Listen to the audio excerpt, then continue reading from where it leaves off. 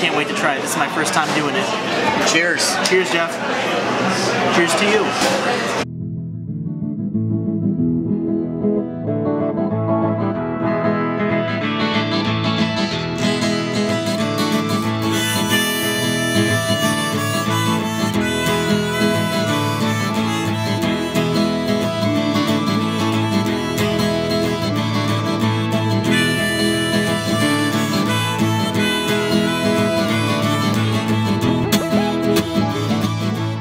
Alright guys, welcome to another episode. I'm Justin. I'm Jeff, and today we are at 21st Amendment Brewery in the heart of downtown San Francisco, just blocks away from at&t Park. We hear that they have some amazing beers here on draft. We can't wait to try them. Justin, you ready? Let's do it, man. Let's have some beer. Let's have some beer.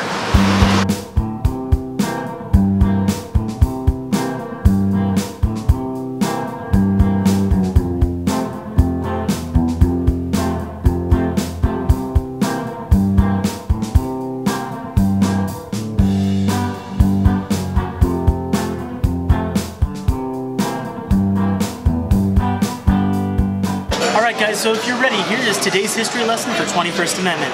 So what is the 21st Amendment? It's one of the amendments of the Constitution out of 27. This is the first one that repealed a previous amendment, the 18th, which was the prohibition of alcohol. It was ratified on December 5th, 1933, after 2/3 of the states passed its ratification. Where did California fall in this? We were 14th. We ratified it in March of 1933. So if you guys are ready, I know we're ready. Let's try some of the beers here at 21st Amendment Brewing. Alright guys, so starting off here at 21st Amendment, we're going to do what they're known for. They're hell or high watermelon wheat. So it's 4.9%. It's a wheat beer with a touch of watermelon. If you've looked at it, we've seen it in grocery stores, specialty stores, all over the state, and I can't wait to try it. This is my first time doing it. Cheers. Cheers, Jeff. Cheers to you.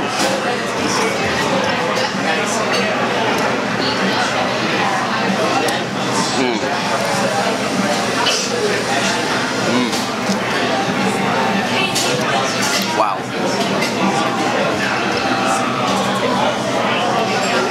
Oh yeah. So it's exactly as advertised. It's a watermelon wheat beer. You get a little touch of the watermelon. It's just faint. I mean, it's there, but it's not overpowering. I don't feel like I just stuck my head in a melon patch. But once you try a piece of the watermelon with it and you dip it again, it just brings it to a whole nother level.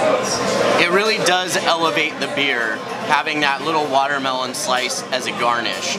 But what I will tell you is the actual body of this beer. You get very light wheat malts. It's not super heavy. This is more of a refreshing style wheat beer. It's not going to weigh you down. The watermelon flavor itself is very subtle. It's there and you can recognize it. You can definitely point it out. But it's not like you're getting that watermelon Jolly Rancher flavor. It tastes like real natural watermelon, and it blends so beautifully with this wheat beer. I can see why this is such a popular beer. Yeah, is it their hell or high water mark? We'll see. Alright guys, so my first beer here is going to be the Keith. It's an American Pale Ale. This is actually a collaboration beer with Anderson Valley Brewing Company. It weighs in at 6.2%, it's 40 IBUs, and they actually use lime juice in this recipe. I'm interested to see what this tastes like. Cheers.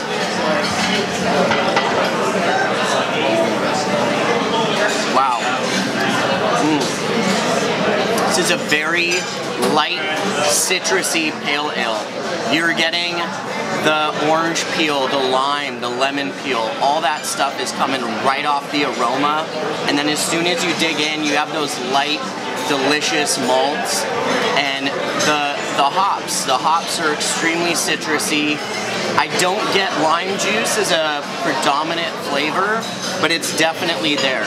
It blends beautifully with the malts and the hop varieties. If you're into citrus style beers and you want something that's light yet hoppy, this is definitely the way I would go. Alright guys, so I have the Down With It. It is 5%, it's a Belgian wit beer, and they make it with Belgian yeast, so I can't wait to try this. I love my Belgians. This should be nothing different. Come on. So this thing doesn't have a particular aroma. but the flavors, my God. You're getting coriander, pepper, citrus, you're getting bready, you're getting honey. It's very complex for a wit beer, but it's so delicious, so refreshing. Finish is clean, you get those good malts. It's one of the best wit beers we probably ever had. I know I keep throwing that around sometimes, but this is damn good. The next beer on my list is going to be the Brew Free or Die IPA. What an awesome name. This is a 7% ABV, 70 IBUs. They use several different hop varieties in this recipe. So let's see how it tastes. Cheers. Wow. There is just an overwhelming amount of hop flavor out of this beer. It's extremely bitter, but it's got great citrus notes, great floral notes, and the malt hits you right on the back end, right at the finish. It's full-bodied. This is not an easy drinking style IPA. It's extremely bitter. It's probably because of all the different hop varieties that they use. But at the same time, it's quite delicious. There's a very mild dankness in it as well, but it's subtle. I'm not huge on dankness, so I like that it's not overwhelming my palate. All in all, I would say this is an excellent IPA. Alright guys, next up I have the Sweet Teas. It's a Kentucky common beer at 5.7%. So they use barley and corn in this beer, and they add a touch of tea for that little, southern sweet tea bell. I love my tea drinks. I hope this is going to be just as good as all the other ones. Cheers. Alright guys, I love my common beers, those bitter beers. This is something, it's something familiar, but it's also something different. You get that barley corn mash, it leaves a nice bready texture on your tongue. You get those good malts, but the tea adds another flavor and complexity to it. And then you add a little bit of the lemon that comes with it. The lemon adds a little bit of citrus to it that you don't have in that beer. And it makes it just a perfectly well-rounded beer cocktail that you want to have over and over again. It's a perfect sipping drink. It's a perfect summer drink. It's a perfect anytime drink. Next beer on my list is going to be Elizabeth St. Bitter. It's an ESB. It was actually another collaboration beer. This time it was brewed in collaboration with Richard Brewer Hay. Never heard of them, but it sounds like a really interesting ESB. Let's give it a shot. This has got delicious, roasty, toasty malts. You're getting caramel, you're getting toast, you're getting toffee, you're getting that lovely biscuity breadiness to it. And then you have these bittering hops that just kind of hit you throughout the entire beer. It's not overwhelming, but it really carries the flavor of that beer from start to finish. This is a great ESB, probably one of the better ones I've had recently. And it's extremely light, actually. It's not overly malty, and I think it's because of those bittering hops that really elevate this beer. Alright guys, next up I have a variation on the Brew Free or Die IPA. It's their Blood Orange Brew Free or Die IPA. Still the same ABV, 7%, still the same IBU, 70, but definitely all that good blood orange flavor in this nice IPA. Cheers. So this thing smells citrusy. You get the blood orange right off the aroma, and your first taste, a rush of blood orange. It coats your tongue well. It's a little bitter, not overly bitter like a lot of IPAs, but just bitter enough that you know that the hops are there. It has a good malty body, but you definitely get more hops than anything. But that being said, it's very drinkable, very clean. The bitterness doesn't last a long time, and that blood orange flavor just permeates every little bit of it, and it's so refreshing. This next beer is a doozy. It's called the Grain Gadsby. It's 12%, 59 IBUs, and it's brewed with juniper berries. I think I mentioned in a previous video, I don't even think I know what juniper berries are, but now I've had them in a couple beers, so I'm gonna try to see if I can actually recognize that flavor out of this beer. At 12%, it sounds like a gnarly one. Let's see how it tastes. Wow. This thing is definitely 12%, but what I will tell you is the malts in this are fantastic. They're rich, they're delicious. You're literally getting it from start to finish. the juniper berries you get, but they're more of an accent. They're almost like a garnish for this beer. It's just right there on the tip of your tongue. It just kind of elevates the beer a little bit more. But the complex, robust malts in this beer make this just a fantastic beer. The last beer on my list today is going to be the Fisticuffs Dry Stout. This is 5.3%, 33 IBUs. It's brewed with coffee and chocolate malts. Sounds like a beautiful, delicious stout. I can't wait to try it, and on a plus side, it's served on nitro. Cheers. So, for a stout, this is very, very light.